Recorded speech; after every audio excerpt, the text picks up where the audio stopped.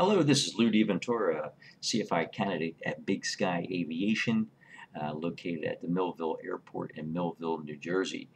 Today's lesson plan is about the ground reference maneuver for the private pilot practical test, and that maneuver is called the S-turns across a road. You can find that information here in the practical private pilot practical test standards booklet developed by ASA for the FAA. Also, I'm going to hold up here a diagram for you, okay, and this is what I'll be working off of. And I will also put another diagram up later on and describe how the S-turns are to be completed. Okay, so what is an S-turn? So basically an S-turn is a ground reference maneuver that we use a straight line of, say, a fence or a road or a railroad or something like that to look out of the aircraft as we're flying and to do these 180-degree symmetrical turns around the road. Okay, and the reason why we teach this CFIs, we teach this to make our student pilot proficient in wind drift correction. Okay, and basically what's happening is we're teaching a student to develop the ability to fly a series of these symmetrical S-turns across a line ground feature using bank to compensate for wind and ground speed. The semicircles on both sides should be the same distance from the from the line ground feature at a constant altitude also. The FAA has some completion standards too that we have to abide by in order for the student to pass that practical test. What he needs to know,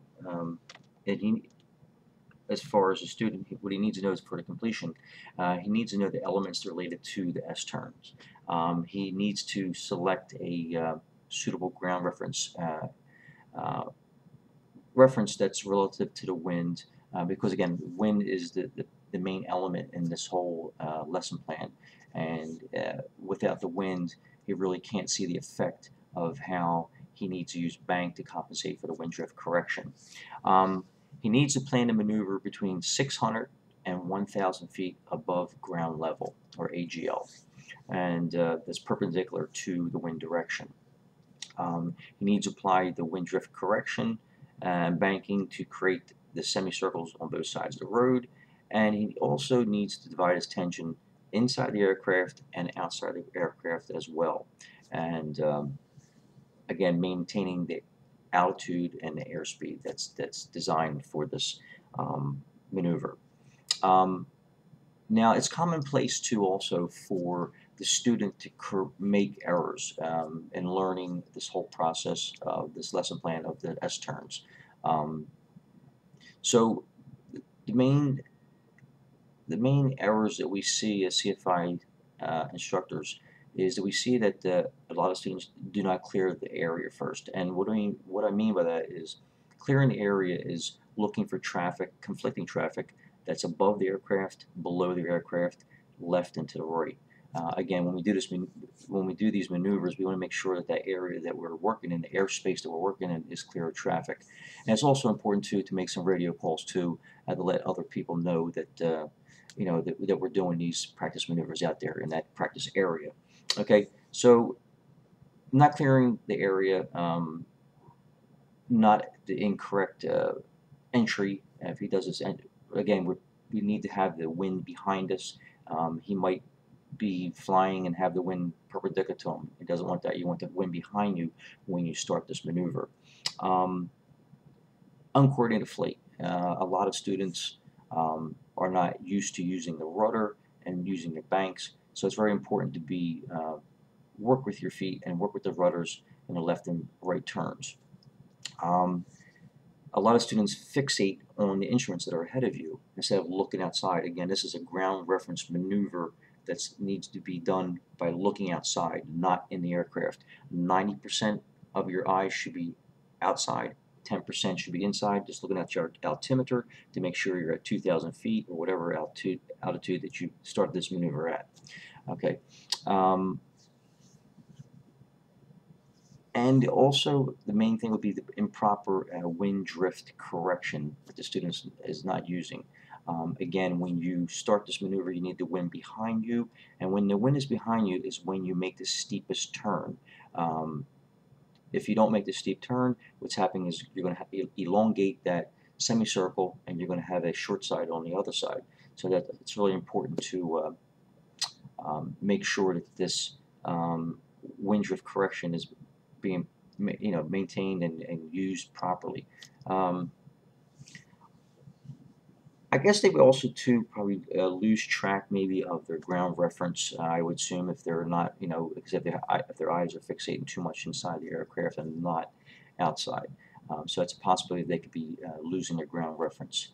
All right, so what I'm going to do is I'm going to put up a picture now of the S-turns maneuver, and I will narrate it and go through with you step by step to let you know how this maneuver is to be completed for the FAA. All right. The area that you'll be practicing in to make sure there is no obstructions, any wires or anything that's going to be cause mishap to the aircraft and yourself. And also, we don't want any other aircraft in the vicinity too. So make your aircraft calls and keep your eyes vigilant outside to be sure that there is no one that's going to be crossing your territory there as you practice. Okay, so we have our ground reference in front of us. Okay, we have the wind behind us. So we're actually right now on downwind. And again, this is all relative to the wind and using bank to compensate for wind and using your wind drift correction to compensate your ground track. So we have the wind behind us. And on figure number 1, as we cross the road, immediately we have to turn into a steep bank. And the reason for the steep bank is to keep us on a symmetrical pattern that we need to keep. If we made a shallow turn, now that wind is going to be behind us, it's going to be pushing us further out, and we're not going to have that symmetrical turn. So immediately across the road, in figure number 1, we're going to go into a steep bank. Okay. Now, as we get 90 degrees of the road, and if we're a pilot and we're looking out to our left window, we'd be able to see the road there with the wing. So at that point there, we're going to be doing just a shallow, moderate bank because now the wind is pushing us away. So we don't want to go too far away from our ground reference there. Now, as we turn from figure 2 to figure 3, it's still going to be a shallow bank. And again, this all depends upon the wind, how strong the wind is too. So it's all dependent upon the wind and how much bank is needed during the course of doing this maneuver. So we had a shallow bank, and we're approaching now the ground reference. And at that point there, we have the wind in front of us. So now the wind is slowing us down, and our ground speed is slowing. So we should be able to cross that road at a perpendicular point there. Now, from 3 to 4, we can't do a steep turn. We need to do a shallow turn. And the reason for that too, again, is if we do a steep turn, we have the wind in front of us. If we did a steep turn, it's just going to push us probably right parallel to the road, and we won't have a symmetrical line there. So we need to keep that a shallow bank in that procedure from going from 3 to 4 in those points there. Okay. Going from number 4 to number 5, now we have to steepen the bank up a little bit. If we keep it shallow, then again we're not going to have the symmetrical circle that we're looking for. Throughout the maneuver, it's important to have a constant altitude that needs to be maintained, and the bank should be changing during the semicircular procedure going around this maneuver. Again, it's changing bank and it's constant altitude. And this whole maneuver, again, is for the student's benefit, to show the student what's important and how the wind affects your ground track, your ground speed, and everything that's pertinent to doing this maneuver correctly. Okay, this concludes our ground lesson plan on S-turns across the road. If you have any comments or suggestions, please feel free to leave them on the comment section there.